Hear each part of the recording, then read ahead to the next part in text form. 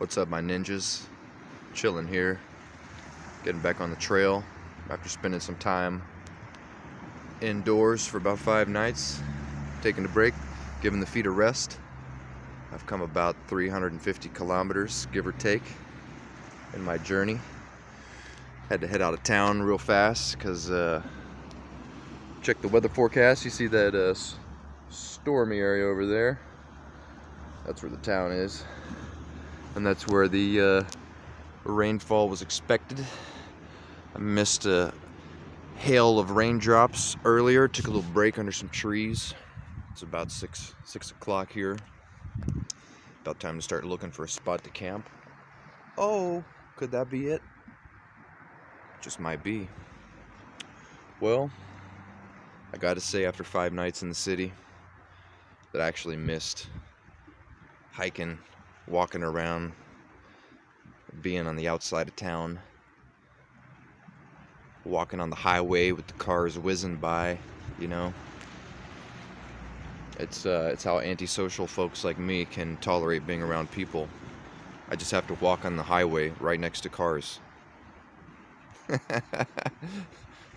So yeah, you know, just trying to save a buck here or there.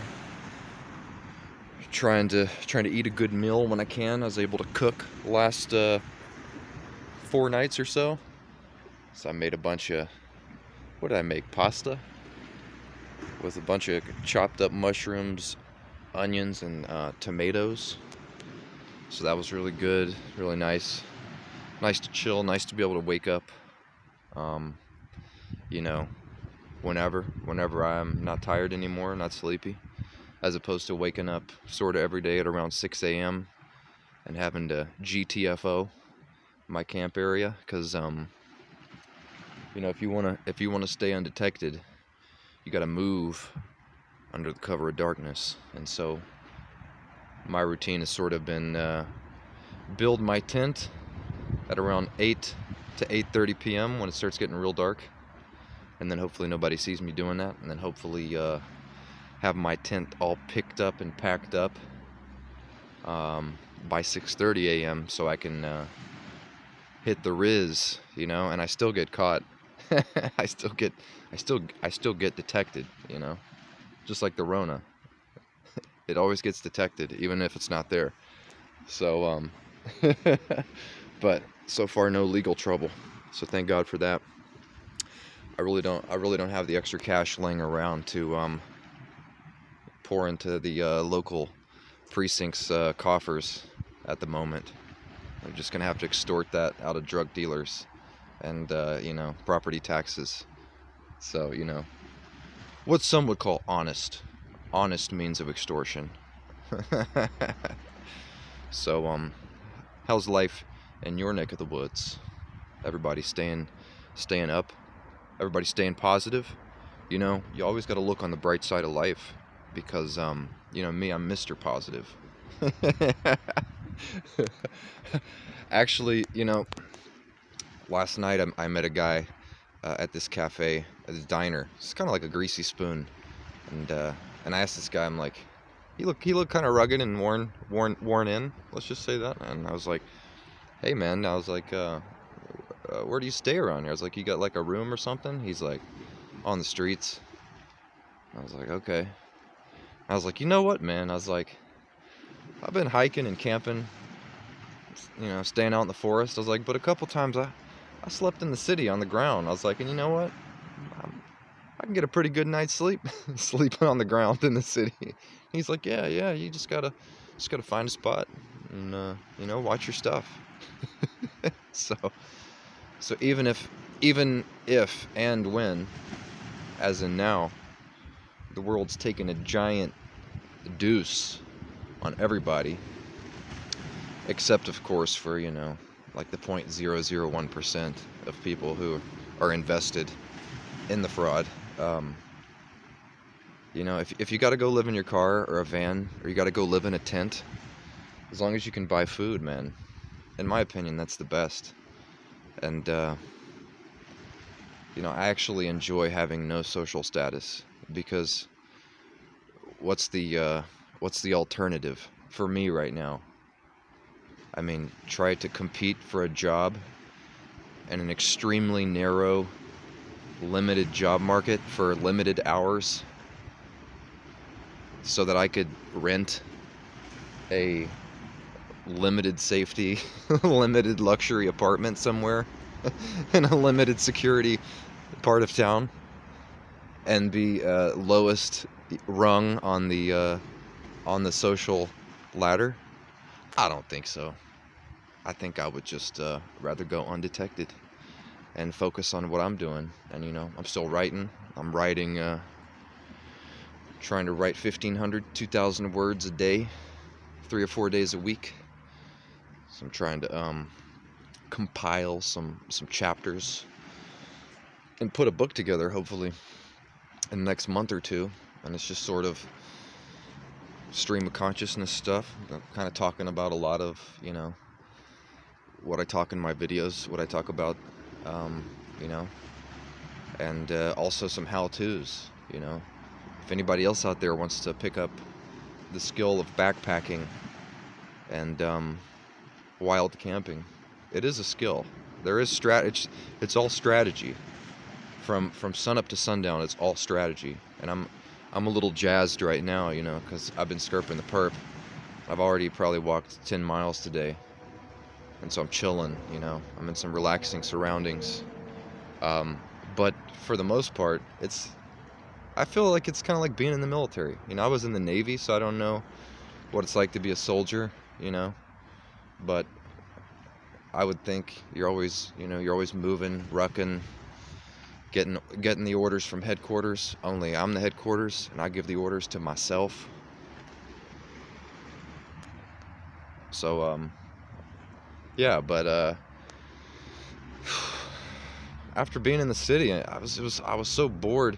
4 nights I stayed in a private, like, studio apartment, which was cool, and I tried to make the most of that. I did lots of laundry, cooked, made some music, squeezed in a workout, wrote some chapter in my book. Just chilled, you know, slept, caught up on a lot of sleep. I needed it. So I'm jazzed. I'm all rested and energized. But last night I stayed in a hostel and it was so boring. And the whole time I'm just like, this is so boring. I thought about staying 2 nights just so I could sleep in a bed for 1 extra night. And I'm like, what's the point? A couple of creature comforts? I'm comfortable out here, you know. This is my home. Ooh, that is not looking good. See that? Looks like the rain clouds following me around. Go figure. But I'm in a nice spot here, except that giant boulder with the eroded underbelly. It's a little bit concerning. But that's just part of the, you know, it's just part of the game. You knew the job was dangerous when you took it, playa. So, you know, that's just comes with the territory. So yeah, you know, I'm just trying to stay busy, trying to be productive. When you think about all the unproductiveness, if that's a word, that occurs in daily life, I mean, I see it every day. People on their second beer by like 10:30, 11 a.m. in the morning, smoking 2 packs of cigarettes, sitting around talking loud. You know what I mean? Like, is that what we were put on this earth to do? I don't think so. And so even if I write this book and it's a piece of shite, you know what? I don't care, because for all the hours I sat down and wrote it and organized my thoughts and tried to make it entertaining and factual and you know, dare I say, illuminating for people out there. That's what it's all about. It's like working out for your body, but working out for your mind. You got to keep your mind fresh.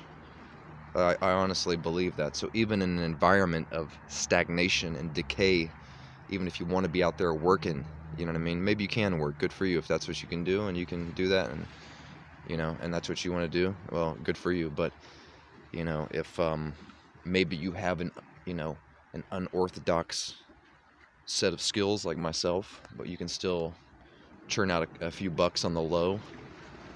Or maybe, you know, you have enough money to survive, so you can set your mind to doing things that could help people on a different plane of consciousness, just past, you know, the sort of commodification of everyday life.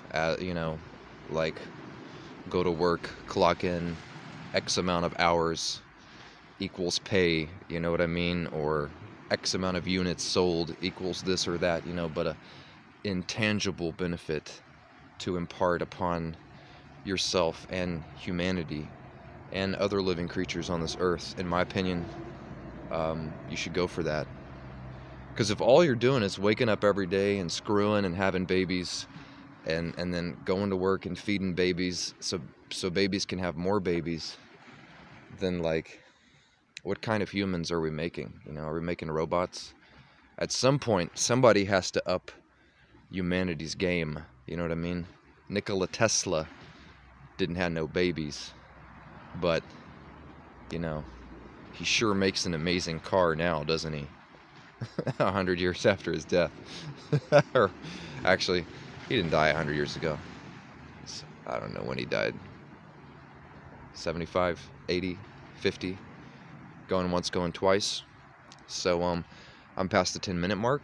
I know this is usually a good time for me to duck out to exit stage left, and so I shall, and I'll give you one last look at the cloudy sunset before I decide if I'm going to keep going or just make my home here for the night. All right, everybody out there, stay protected, stay undetected.